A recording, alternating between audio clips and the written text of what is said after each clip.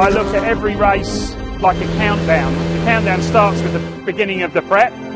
So the countdown to 0 is the end of the race, and we try and like with the NASA launch you have here, you try and eliminate all the problems so at 0 everything's perfect, and the perfect for us is a win.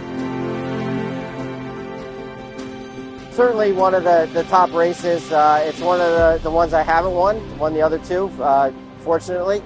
So this has been elusive for a number of years. I've been trying, and you know, again, 2023 we came so close, thought we were going to get the monkey off our back, but we're focused on 2024 and seeing what we can put together. For sure you need some great speed, and especially the last couple of hours of the race.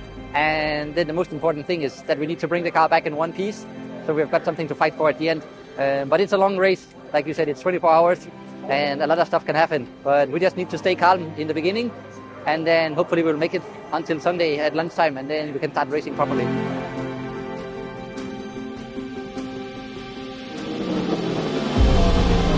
From what I can understand, it's keeping the car in one piece and being there when it matters, which is at the end. You know, you don't get any points for the first lap and being first at the end of the first hour or the first stint. So it's about being there at the end, and I think that's been bred into us kind of from day one with the Crowdstrike APR team. So for me, it's about being consistently fast, staying out of trouble, keeping the car in one piece, so that you've got the car at maximum performance at the end. And that's really where it counts, and I think that'll be where Colin and Malta jump in. But as long as I keep the car in a good condition for them at that and stay fast, that's kind of my job.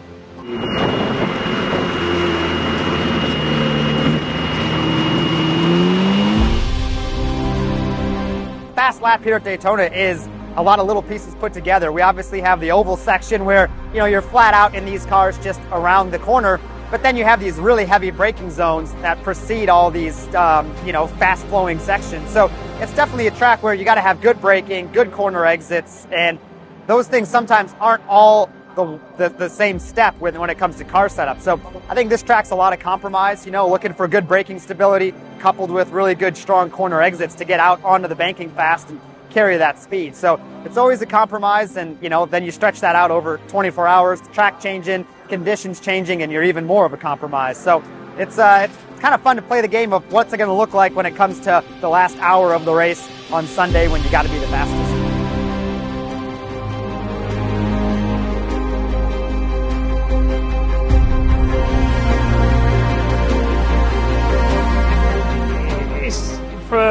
For myself, the team, everyone involved in APR, it's a great sense of pride and achievement that we've been entrusted by, the top cyber security company in the world, and that we're part of it and they're part of the journey that they're doing in motorsport and sports car racing.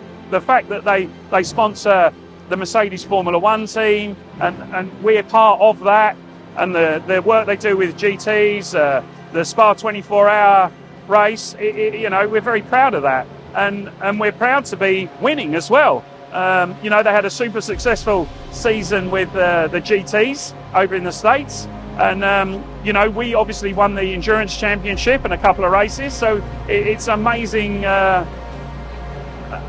feeling to be part of that family.